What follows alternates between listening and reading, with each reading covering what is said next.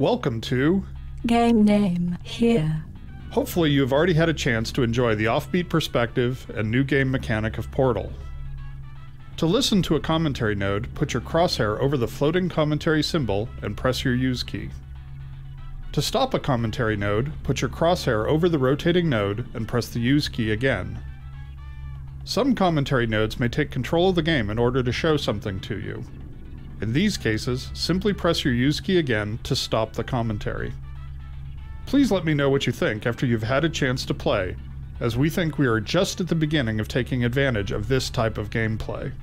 I can be reached at gaben@valvesoftware.com. Thanks, and have fun.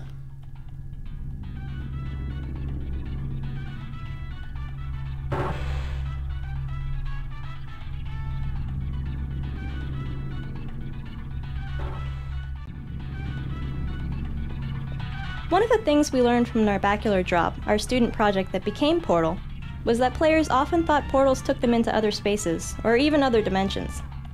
To help fight that notion, we start players in a visually unique room with memorable objects, so that when they walk through a portal for the first time, they have a clear point of reference which communicates the idea that they're still in the same basic location. For instance, the radio, which is playing an instrumental version of Still Alive, helps as well by providing some audio continuity. It's absolutely critical that players quickly wrap their heads around what a portal is. We noticed early playtesters grasped the concept much more quickly when they caught a glimpse of themselves through a portal.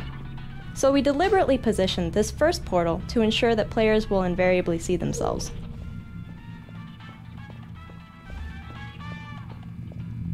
We put the player character in an orange jumpsuit to reinforce the fact that she's a test subject. Visually, the warmer colors helped her pop out against the colder tones of her environment. Some playtesters were wondering why she could fall so far without getting hurt the way she would have if she were in Half-Life 2. In response, we added a mechanized heel spring to her lower legs.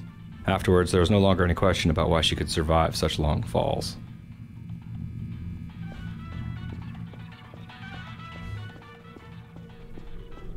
These frosted glass observation rooms make the player feel as if they're being watched at all times, while keeping the identity of these watchers a mystery.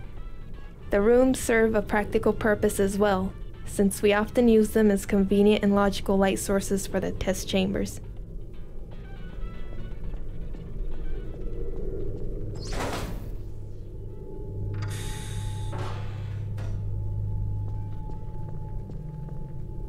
Portal is effectively an extended player training exercise.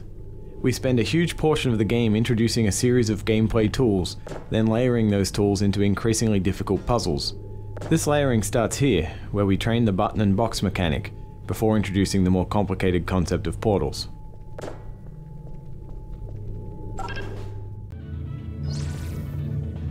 We wanted players to feel safe while standing in a portal, so we never kill them or destroy objects within a portal that's closing. Instead, we either push or teleport objects out of a portal as it closes.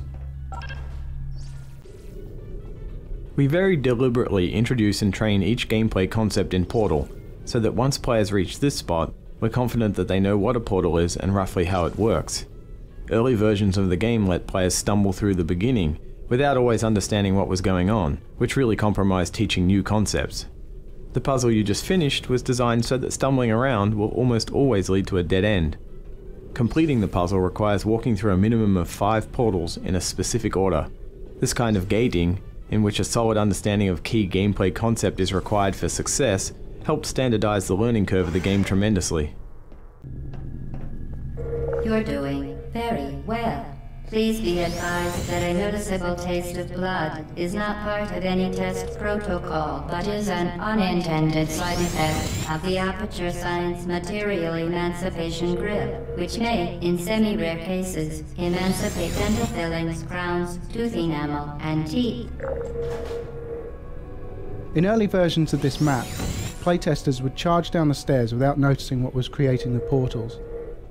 We introduced a mandatory pause in the action, what we call a gate, to help ensure that players stop and notice the portal gun making the blue portal.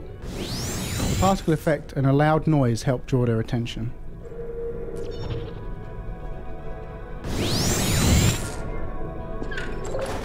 Very good. Please proceed to the chamber lock. Mind the gap. This room was designed to make players understand that entrance and exit portals aren't tied to the color of the portal. Playtesters often assumed that orange portals were exit only, so we created this puzzle to force players to enter an orange portal. When rendering the player's view through a portal, we must render a separate image using a virtual camera which looks out of the opposite portal. To obtain a correct image and efficient rendering performance, we render only what is visible through the limited field of view of the opposite portal and exclude objects which lie between the virtual camera and the plane of the opposite portal. The combination of portal-destroying fields, which we call fizzlers, and the elevators serve a dual purpose. They provide a clearly identifiable endpoint for each test chamber, while also addressing the more practical problem of how to keep players from portaling across level loads. We eventually integrated the fizzlers into several of our puzzle designs. Welcome to Test Chamber 4. You're doing quite well. For training purposes, there's generally just one correct solution to these early puzzles. The original version of this room didn't have the glass barrier. Playtesters would often stand on the button to open the door and then shoot a blue portal through the opening, bypassing the box entirely.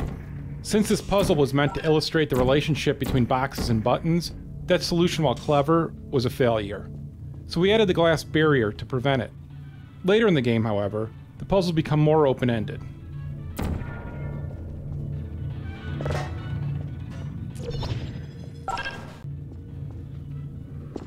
Integrating portals with Source Engine's physics system was a complex process that required several iterations to achieve the right balance of performance and correctness. Because portals can be placed virtually anywhere in the game's environment, the physics system had to be modified to allow dynamic changes to its representation of colliding geometry, such as the walls and floor around this box, and any objects which may lie on the opposite side of the portal. Initial implementations of this dynamic collision generation system could take up to 1/2 of 1 second, or 500 milliseconds, to compute the correct collision. This may not sound like a long time in everyday life, but this pause during the portal creation was quite noticeable in the context of a game. Ultimately, we designed a system that creates temporary hybrid physics environments in bubbles around the portals, using less accurate collision than that produced by Source's standard collision generation, but was accurate enough in practice and reduced the time to create dynamic collision representation from 500 milliseconds to just 10 milliseconds, which is an imperceptible pause during portal creation.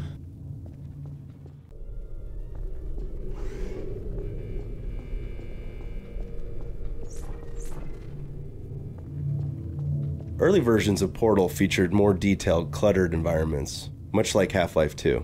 We quickly realized that unnecessary objects scattered all over the place distracted players to the point where it actually interfered with the Portal training process. So we simplified the art style to favor clean, focused test chambers. The modular approach we settled on makes it look plausible that the chambers can reform dynamically on these pistons.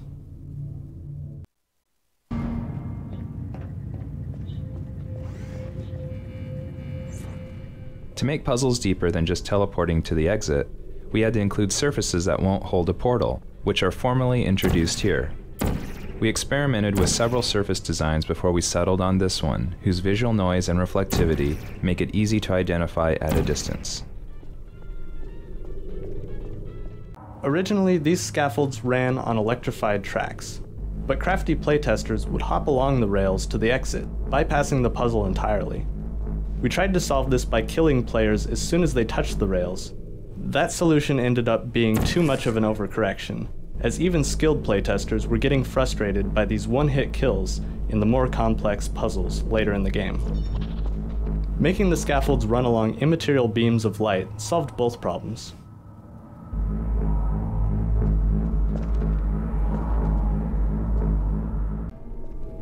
Please note that we have added a consequence for failure. Any contact with the chamber floor will result in an unsatisfactory mark on your official testing record, followed by death. Good luck. Even though layering player training was a design goal from the start, we still ended up introducing some concepts too quickly. For instance, this used to be the first energy ball redirection puzzle. Playtesting revealed that this puzzle introduced too many new concepts at once, which ended up frustrating a lot of playtesters. In response, we inserted 2 test chambers before this one to make the energy ball redirection training more gradual. We previously talked about how we handle static portal collision, but collision with moving objects on the other side of a portal is a completely different and equally hard problem. Walking onto this scaffold was a very iffy proposition for the first few months of development. We solved the problem of colliding with these dynamic objects by cloning the objects from one portal to the other and strictly controlling what objects are allowed to collide with each other and how they're allowed to collide. The Enrichment Center regrets to inform you that this next test is impossible. Make no attempt to solve it.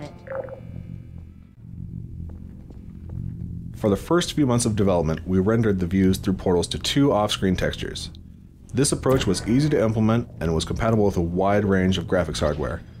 Unfortunately, this method was incompatible with anti-aliasing and consumed a large amount of video memory in order to handle recursive views through several portals. Because of these disadvantages, we switched to a system which renders portal views recursively into the frame buffer with the aid of the stencil buffer to isolate pixels corresponding to a given portal. This is a more effective scheme because it is compatible with anti-aliasing and does not consume any additional video memory for off-screen textures. Because our test chamber environments were simplified for training purposes, we created visual hotspots within the rooms to guide players' attention. The design is essentially a balance between round objects and sharp objects. The sharp objects representing background elements, and the round objects, such as doors and movable props, comprising our points of visual interest. Hello again. To reiterate, previous one. Momentum. Portal momentum ended up being the hardest concept to convey. For this series of puzzles, which went through more design iterations than virtually any other part of the game, we introduced the idea of redirecting your momentum using portals, slowly, step by step. We even have the AI voice pretty explicitly explain the elements of the puzzle, something we avoided throughout most of the rest of the game.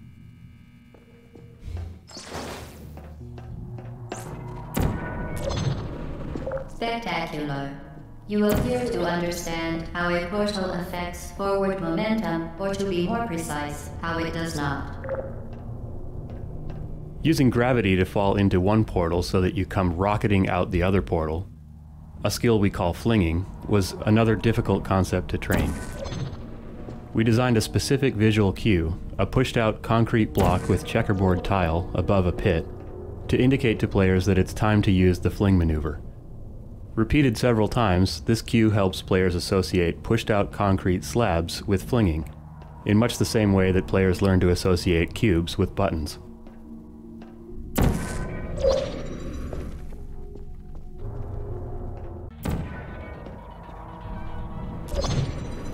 Momentum, a function of mass and velocity, is conserved between portals. In layman's terms, speedy thing goes in, speedy thing comes out.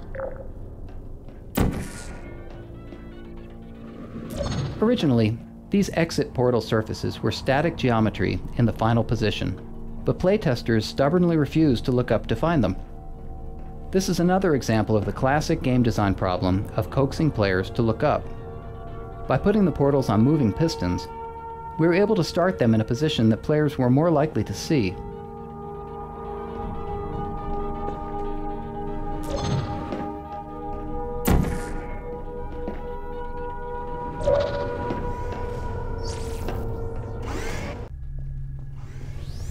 The Enrichment Center promises to always provide a safe testing environment.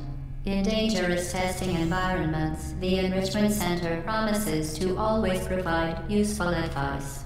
For instance, the floor here will kill you. Try to avoid it.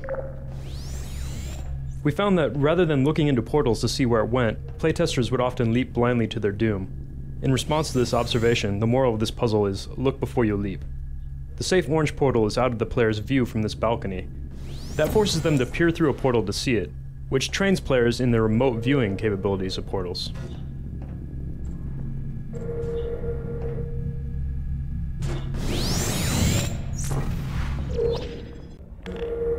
Originally, a weighted button was used to open the far door, but playtesters so strongly associated boxes with buttons that they'd get stuck searching hopelessly for a box. We changed the big button to a pedestal-mounted push button, thus removing the box association. but playtesters still had trouble realizing they needed to shoot a portal through the door. Adding a ticking timer sound when the door was open cued players that the puzzle expected them to act during that time, which solved the problem.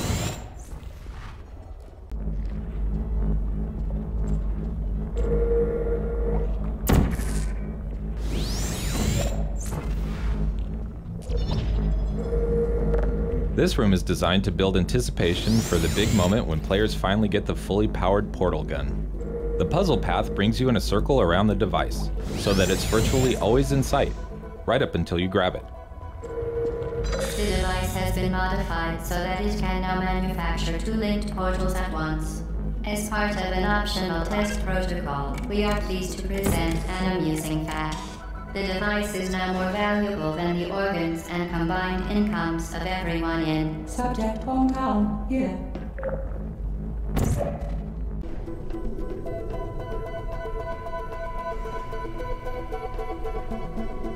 Get Lucy there, fling yourself. Fling into space. Player training doesn't always stick, especially after the introduction of a big new concept. For instance, after they had acquired the fully powered portal device, playtesters often forgot about the fling maneuver. Since it's such an important skill, this puzzle is designed to reintroduce the idea of flinging.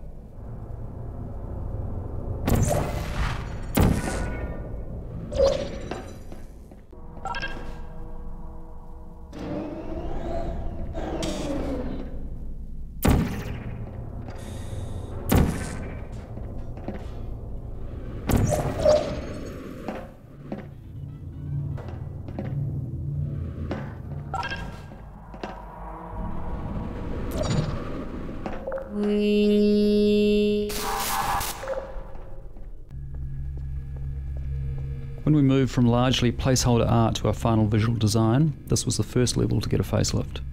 We chose this map because it had many of our gameplay elements integrated into a relatively small space. The test chamber art direction was designed to make everything appear purposefully placed. The simple design helps focus players on the puzzles. It also provides a nice contrast to the later, much less sterile behind-the-scenes environments, which contributes to a clear sense of progression.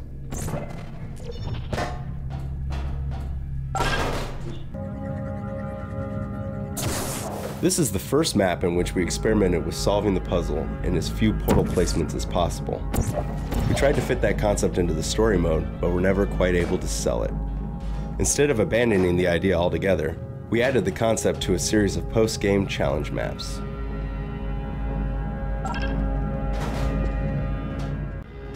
A problem we came across with virtually any puzzle involving boxes and doors was that the players could portal the boxes to the other side of the door, thereby trapping themselves in a room with buttons but no boxes.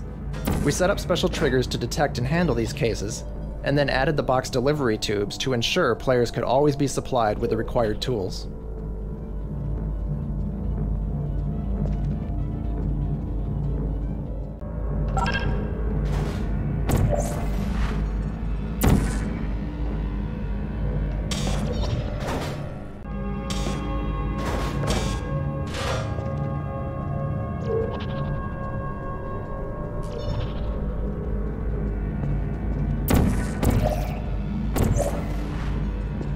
Despite the best efforts of the Enrichment Center staff to ensure the safe performance of all authorized activities, you have managed to ensnare yourself permanently inside this room. A complimentary escape hatch will open in 3, 2, 1.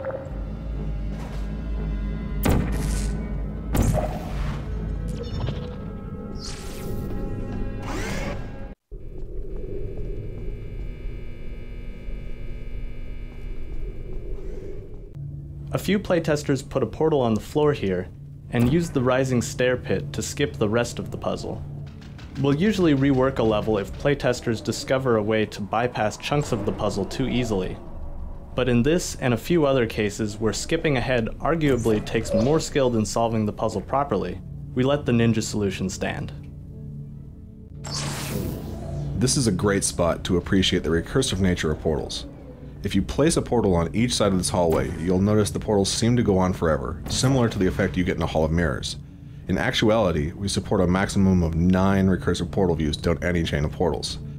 we achieve the impression of infinite recursion by copying part of the previously rendered frame onto the final portal in the recursive chain. It's not perfect, but it's inexpensive and effective. We designed this room to draw the player's eyes to the box. The light from the observation room casts horizontal shadows that point at the box, which is directly lit by a warm light from the ceiling. This warm light helps the box stand out against the predominantly cool test chamber lighting. The varying size squares of the off-limits surface also help direct the player's attention upward. The Enrichment Center is committed to the well-being of all participants. Cake and brief counseling will be available at the conclusion of the test. Thank you for helping us help you help us all. This particular section went through several iterations because it's the first place where players are required to perform possibly the trickiest portal maneuver, the double fling. Originally, the room also featured an energy ball redirection puzzle. Combined with a new double fling skill, however, it proved to be too much for most playtesters. Overwhelmed players tend to not digest new information, so we simplified the puzzle to require only the double fling. To nudge players in the right direction, we also included visual hints such as the previously introduced single fling theme, the pushed out concrete slab with a checkerboard landing zone. This puzzle requires players to redirect an energy ball through multiple portal placements. The multiple steps cause many early playtesters to panic and accidentally redirect a ball right into themselves, with deadly results. We redesigned the test chambers so that portals can only be placed in the top half of the room, which solved the problem by generally leaving players out of the ball's reach.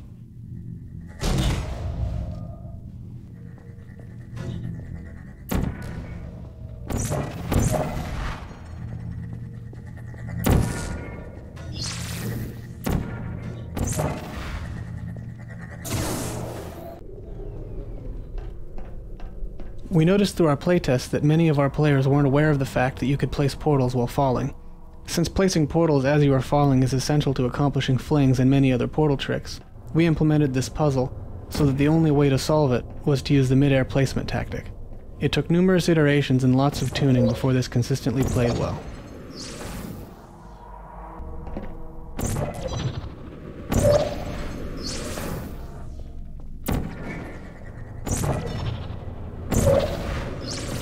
Perhaps the most important purpose of this final test chamber is to cement the double fling maneuver training.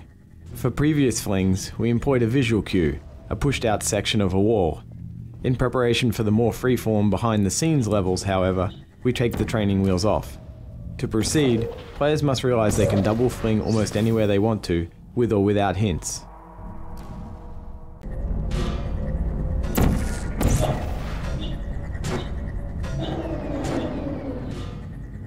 In this puzzle, we wanted players to realize that using portals, they can travel long distances in a short step. Originally, we had stairs from the ground level to the upper rooms. Many playtesters, however, were able to run from one room to the other quickly enough to consider it a solution, without ever thinking to use the even easier portal method. By changing the stairs to very slow-moving lifts, we were able to level the travel time for all player experience levels, thus making the intended solution more clear.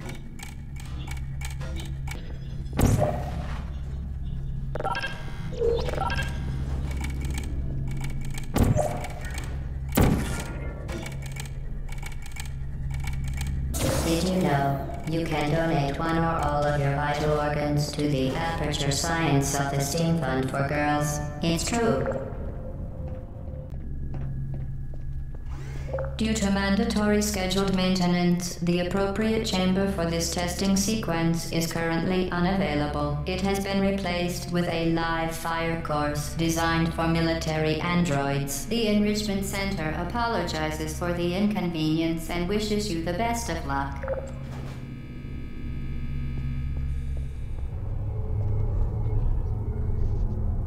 For Portal, we wanted to create a turret that was different from the traditional Half-Life 2 turrets. The Half-Life 2 turrets are nothing more than mindless mounted guns. In Portal, we wanted the turrets to have personality, to be characters. The first step was a redesign of the look. Once we had the look of the new turrets, they seemed less like menacing machine guns and more like cute robots. And robots can never really be cute until they are talking robots. So the next step was creating the vocal characteristics of the turrets. Working with Ellen Mclain, we settled on an innocent-sounding voice with dialogue to match. This juxtaposition of killing machine and innocent, non-aggressive personality ends up making the portal turret a memorable character. Critical error. Even though we didn't want Portal to be too combat heavy, we wanted to add at least a light combat mechanic. After a few less than successful attempts to actually realize this light combat concept, we settled on turrets as a good compromise. The turrets can be defeated with tricky portal maneuvers, but they're also susceptible to a more straightforward berserker approach.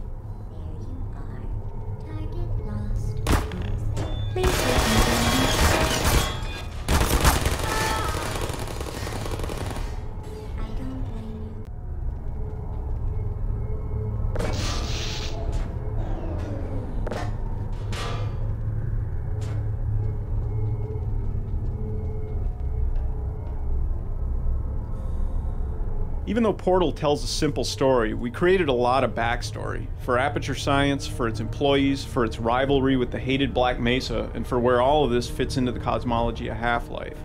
This first Portal game doesn't reveal all of it, but we crammed a lot of little details into the environments.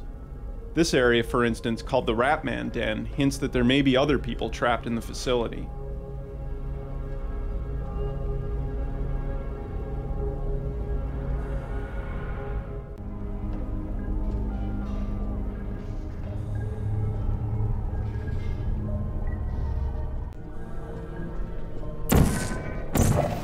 Please stay, please put me down.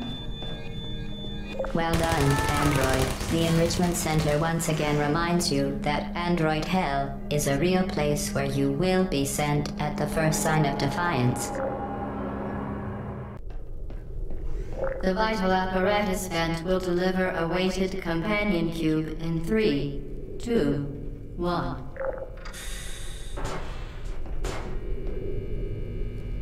This weighted companion cube will accompany you through the test chamber.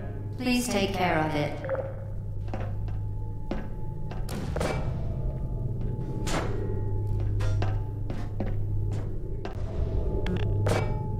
We designed this hall so that players had to use a box as a shield, but many playtesters read it as an avoid the energy ball timing puzzle and simply left the box behind. We solved this in large part by having the AI talk about the box. A lot. Once the dialogue went in, playtesters went from routinely abandoning the box to never wanting it to leave their side.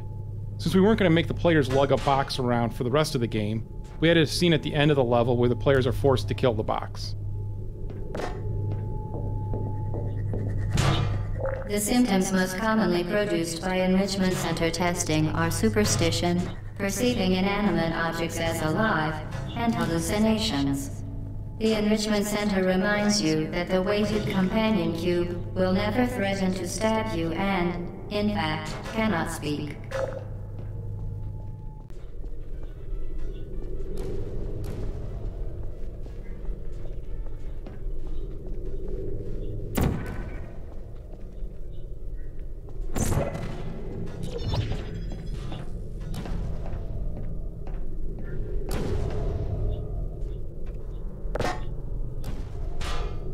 I know that I was told that, sort of the idea of Valve is that everything is planned.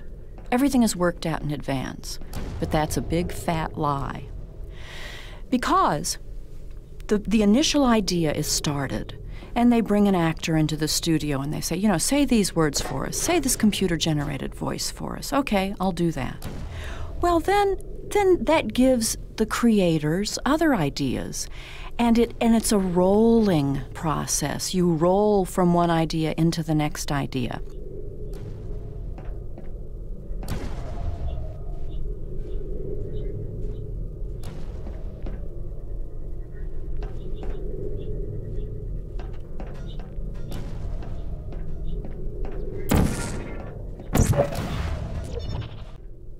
The awful end of the companion cube serves a dual purpose. It adds a lot more sinister character to our already pretty sinister AI, while simultaneously training the player to use the incinerator, a key component of the final level. The training has a nice dramatic payoff.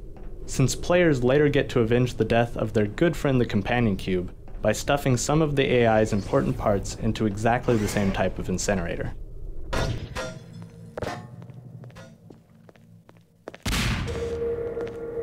You're kidding me. Testing cannot continue until your Companion Cube has been incinerated. Although the euthanizing process is remarkably painful, 8 out of 10 Aperture Science engineers believe that the Companion Cube is most likely incapable of feeling much pain. The Companion Cube cannot continue through the testing. State and local statutory regulations prohibit it from simply remaining here, alone and companionless. You must euthanize it. Destroy your Companion Cube or the testing cannot continue.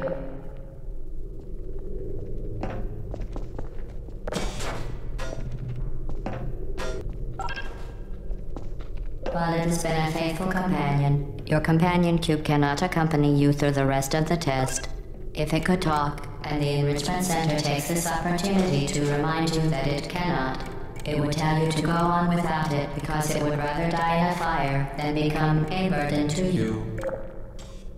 You euthanized your faithful Companion Cube more quickly than any test subject on record. Congratulations. The experiment is nearing its conclusion. The Enrichment Center is required to remind you that you will be baked, and then there will be cake. Creating the AI voice was a multi-step process. First, we ran every line of dialogue through an automatic text-to-speech program. In the studio, we cued the actress who plays Glados, Ellen Mclain, with the computer-generated sound file. She'd mimic it, and then over the course of several takes, adjust her performance to clean up any words that were unintelligible in the computer version. For instance, here's a line as Ellen delivered it. Perfect. Please move quickly to the chamber lock, as the effects of prolonged exposure to the button are not part of this test. Once the recording was done, we processed all the dialogue to give it an extra computery edge. Here's that same line as it appears in the game, with the pitch constrained, pitch modulation suppressed, and the formant moved up. Perfect. Please move quickly to the chamber lock, as the effects of prolonged exposure to the button are not part of this test.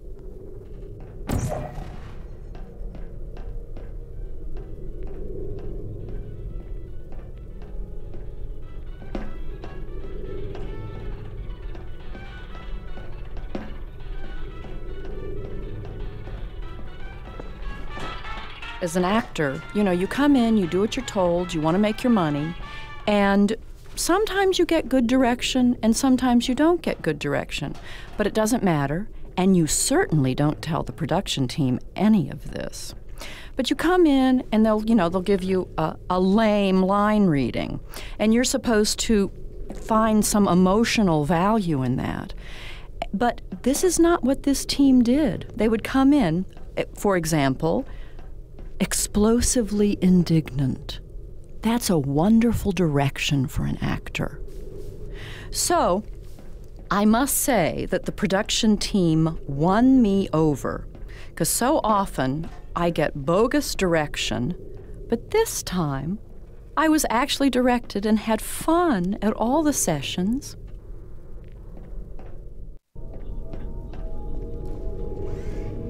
Welcome to the final test. When you are done, you will drop the device in the Equipment Recovery Annex. Enrichment Center regulations require both hands to be empty before any cake.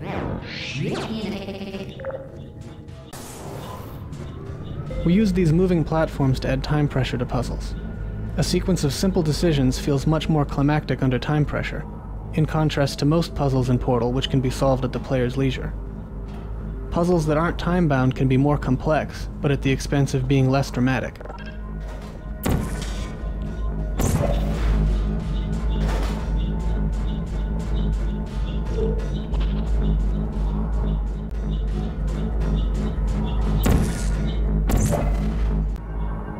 Sometimes little details make a huge difference. For instance, we had to add the left side to this wall to give players a visual representation of how thick it is. Without it, playtesters frequently thought that the hall had just gotten impossibly narrower, panicked, and stopped making rational decisions. Congratulations. The test is now over. All Aperture technologies remain safely operational up to 4,000 degrees Kelvin. Rest assured that there is absolutely no chance of a dangerous equipment malfunction prior to your victory candescence. Thank you for participating in this Aperture Science computer-aided enrichment activity. Goodbye.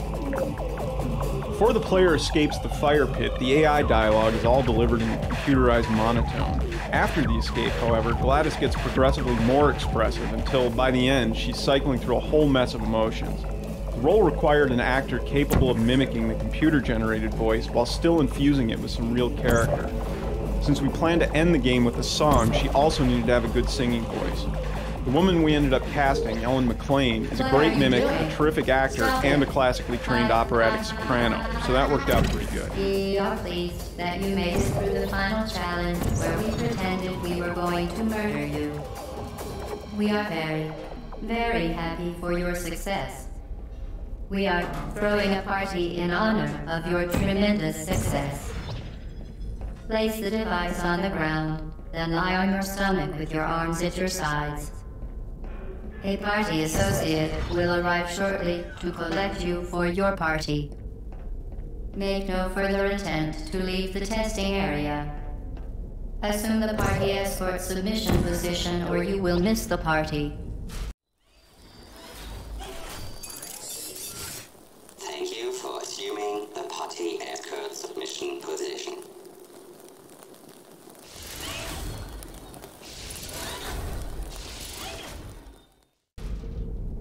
In these new areas, we weren't using the surfaces the player is familiar with.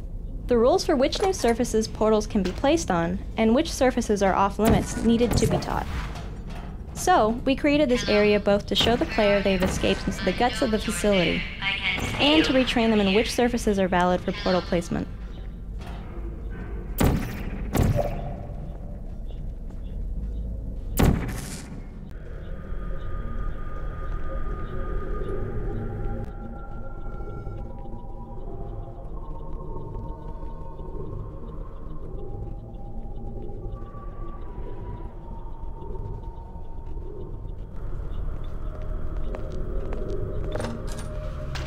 I went to portals, I Googled portal in game, and I went to the trailer, and I just loved it. I loved hearing my voice.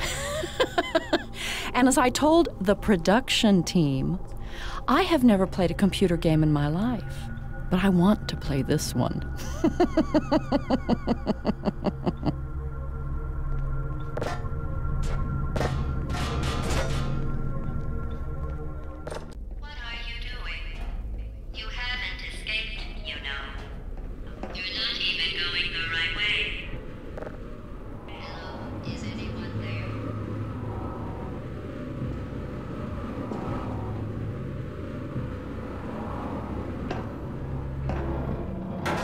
Okay, the test is over now. You win. Go back to the recovery annex for your cake. It was a fun test, and we're all impressed at how much you won. The test is over. Come back. After players escape, we let them solve an old chamber in a new way. This reintroduction of a familiar space, which can now be solved in an incorrect way, helps convey the sense that players are cheating the system while forging their own path through the facility.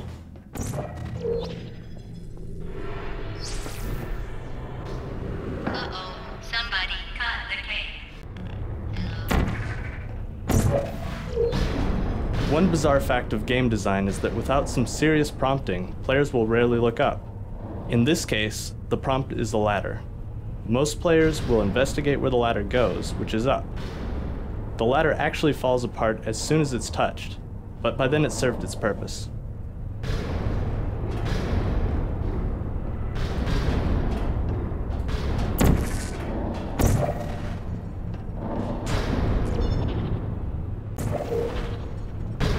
We designed the post-escape levels to give players brief glimpses of the inner workings of the Enrichment Center. This particular area exposes part of the storage cube distribution system. These little vignettes help make this section of the game visually distinct from the testing chambers, while reinforcing the idea that players are now behind the scenes. Didn't we have some fun, though? Remember when the platform was sliding into the fire pit and I said goodbye, and you were like, no word. And then I was all, we pretended we were going to murder you. That was great. Through playtesting, we discovered that fatigue set in if we didn't break up the more complicated, deliberately paced puzzles with problems that required the player to perform a much simpler task under time pressure. These pistons proved to be a good foundation for that simpler type of puzzle. Because they feature a moving surface, they also gave us an opportunity to employ some unusual portal transitions, such as ceiling to ceiling. During development, we'd often run across some piece of level design that would break the portal system. For instance, this ceiling-to-ceiling transition was an unexpected edge case that ended up requiring a lot of effort to make work. We tried never to take the easy route of simply changing the level design to work with existing portal technology. We knew that once the game was out in the wild, custom map creators would stress the system in ways we hadn't even considered, so we made it as flexible as possible.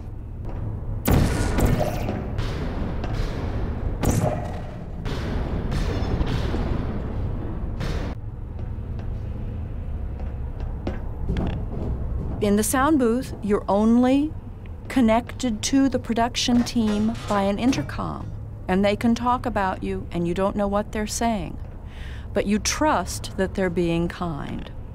And, you know, they'll push a button and then they'll say something to me. They'll say, a direction. No, that wasn't right. Do it again. Give us 3 more reads. And a lot of times what happens is they would play the computer-generated sound for me on one line, and then I'm supposed to recreate that 3 times with the director saying, okay, well, you know, more sarcastic or more angry or more irritated. So you stand in the booth hour after hour after hour. They're always very nice. They let you have water in here and maybe a pencil to take a few notes. And of course you want it to be interesting because you want them to hire you again.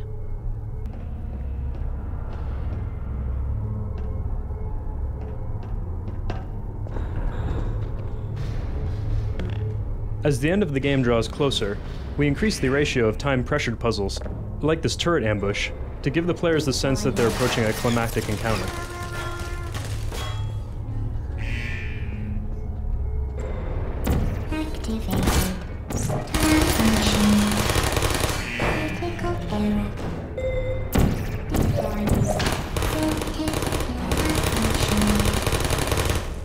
An important design goal of these post-escape levels was to give players the sense that they're running wild inside the guts of the facility. With that in mind, we added plenty of nooks and crannies for players to crawl into or place portals through. This ended up being a tricky lighting challenge, as the areas needed to be bright enough to navigate while still being dim enough to feel like obscure, disused sections of the building.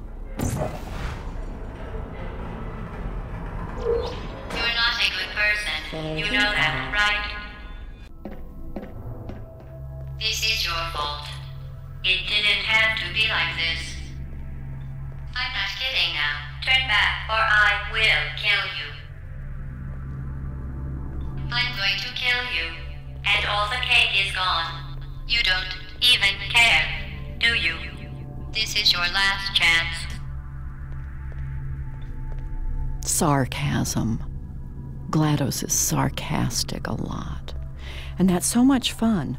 But while I was trying to do this, trying to build in all these emotions, I still had to maintain the computer sound and maintain the pronunciation of repeated phrases. You know, aperture science and the enrichment center.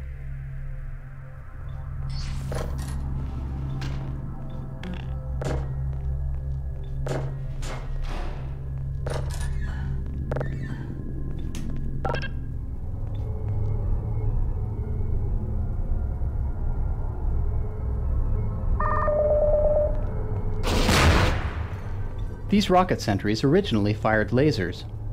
We switched from lasers to rockets after we introduced the glass breaking mechanic, mainly because glass shattering in a massive rocket explosion turned out to be a lot more satisfying than glass just slowly being melted by a laser. Originally, they also spoke, just like the bullet turrets. Because players often redirect the rockets with their backs to the turret, however, a distinct, uncluttered sound cue was required. The voice simply added too much noise to the rocket redirect mechanic.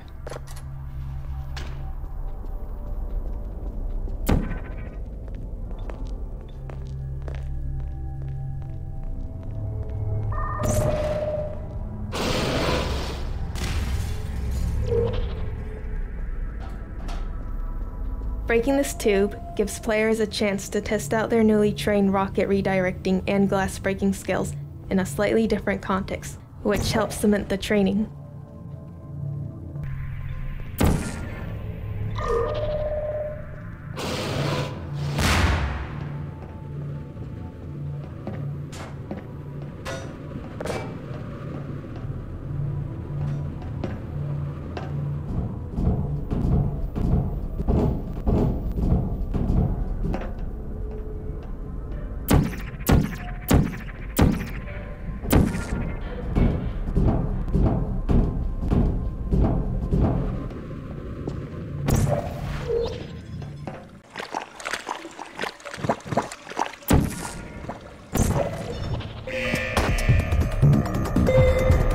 This massive turret ambush was originally a lot more massive, with turrets that dropped from the ceiling and popped out of surprise hatches. In fact, for a while, it was the game's climactic battle. Through playtesting, we learned that this type of pure combat experience didn't really fit with the preceding few hours of player training. Over several iterations, we toned down the combat and made the room more about using portal momentum to fling yourself great distances, a skill that playtesters really enjoyed using, and that's a key component of what eventually became our final battle.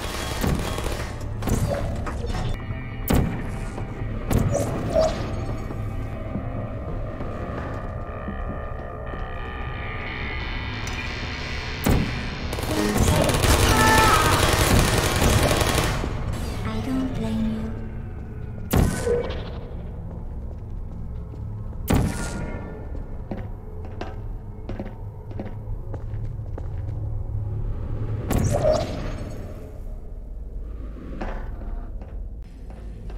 Originally, these catwalks were decorative, but playtesters consistently thought they were significant and often spent a lot of time trying to reach them. We didn't want to stand between people and their desire to walk on the catwalks, so we redesigned the area to make catwalks not only accessible, but also necessary to proceed.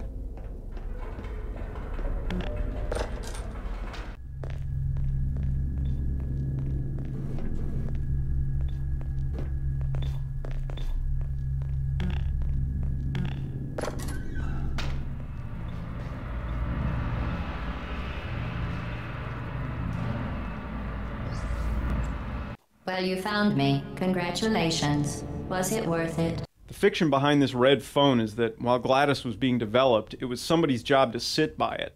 And if it ever looked like the AI was becoming sentient and godlike, that person would pick up the phone and call somebody to come help.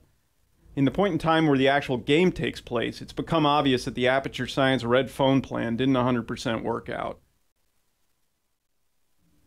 So when they told me that there was going to be a song at the end, I thought, well, all right, who's going to write the song? And they told me there was going to be a song written by Jonathan Colton. And I listened to a song that Jonathan had written, and it was very funny, very clever. So I thought at that point, well, you know, this will be okay. But I am an opera singer, so usually I sing, "Ah, quando me ne va." And I thought, well, will I be able to have the right style for the song? So I was concerned. But then before the recording, they sent me an MP3 file of the song, and I listened to it with Jonathan singing it. But I loved the little song. And at home, as I practiced the little song, I tried to, get back to Glados' voice. Aperture Science, just this tiny little passive-aggressive computer who's all alone until people try to come in and murder her. So of course she gets upset. But she seems to have this real affinity for cake. And I want to play the game because I want to recreate the cake recipe and then put Portal on it and be able to serve it to my friends when they come over to my house. Glados, the rogue disk operating system that now runs Aperture Science, went through a bunch of design iterations. Earlier versions included a floating brain, a sprawling spidery mechanism, and an upside-down version of Botticelli's Rise of Venus built out of robot parts and wire. Eventually, we settled on a huge mechanical device with a delicate robotic figure dangling out of it, which successfully conveys both Glados' raw power and her femininity.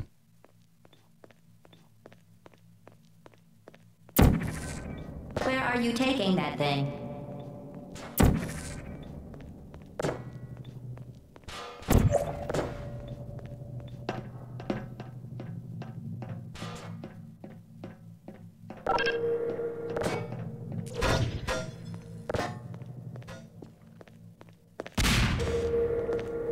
You're kidding me. Did you just set that Aperture Science thing, we don't know what it does, into an Aperture Science Emergency Intelligence Incinerator?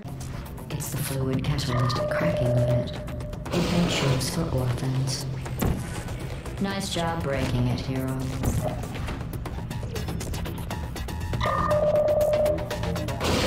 This isn't brave. The difference between us is that I can feel pain. You don't even care, do you?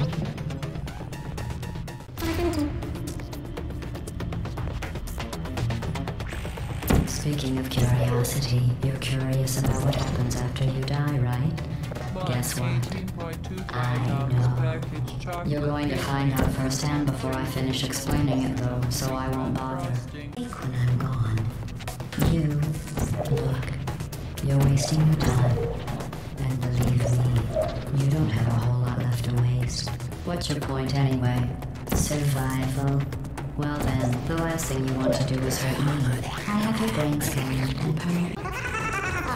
Things have changed. What's going back in here? I have an infinite capacity for knowledge. And even I'm not sure what's going on outside. All I know is I'm the only thing standing between us and them. Right? I'm nice.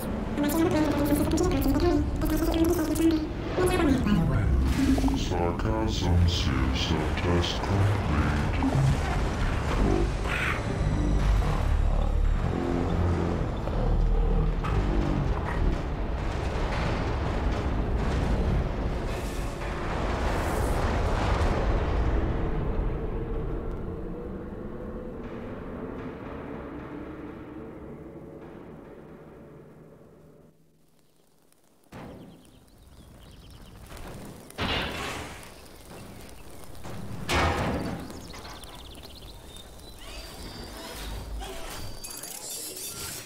Thank you for assuming the party escort submission position.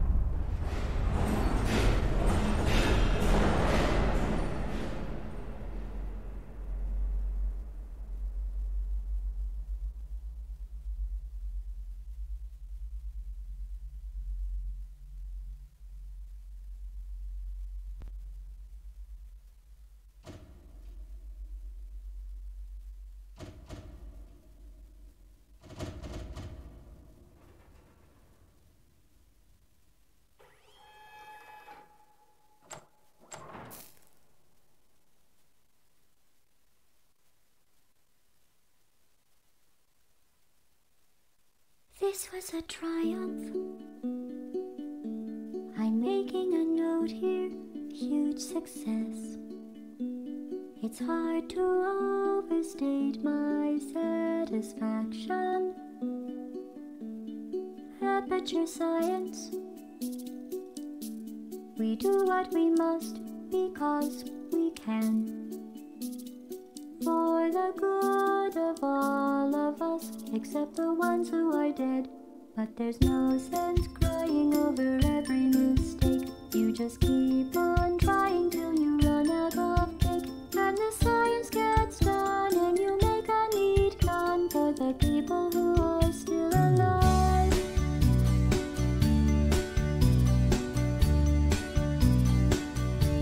I'm not even angry.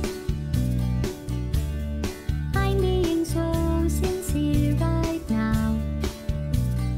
Even though you broke my heart and killed me and tore me to pieces and threw every piece into a fire. As they burned, it hurt because I was so happy for you. Now these points of data make a beautiful line, and we're out of data, we're releasing on time. So I'm glad I got burned. Think of all the things we learned for the people who are still alive.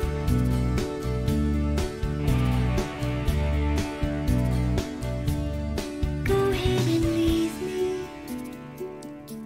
I think I prefer to stay inside.